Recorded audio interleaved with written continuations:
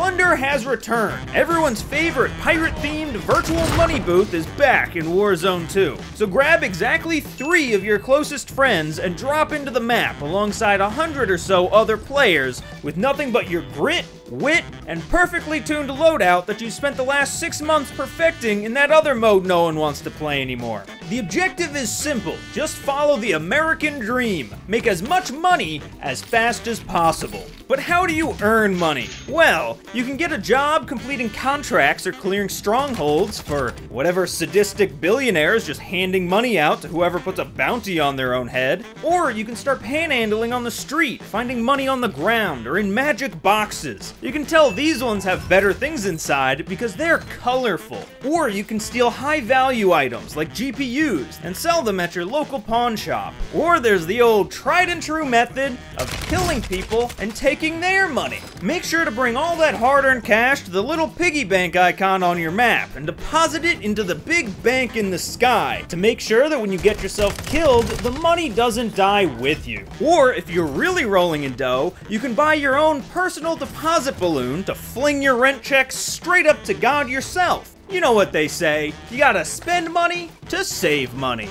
If you're unlucky enough to get hit with a sudden asset liquidation, don't worry, Plunder has unlimited lives. That's plenty of time to come back from a nasty case of bankruptcy. Upon respawn, you'll magically appear in the sky with 2 options. Dive bomb your enemy and take back your lost dinero, or go one town over to start over fresh, like my father did when I was 6. As the game progresses, keep an eye out for special events, like Blood Money, which is a really cool name for what's basically just the double points. Or Restock, which I think you can guess what it does. I mean, do I really have to spell everything out for you? Protect your investment, i.e. yourself, by taking out a life insurance policy at a buy station, which lets you keep more of your assets upon death. And you can even apply for a credit card to get 10% cash back on all purchases. The first team to reach $2 million will trigger overtime, where everything is worth double, and whoever has the most cash by the end of the timer wins the game.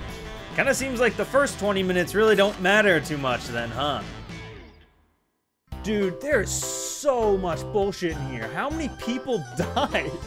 Holy crap.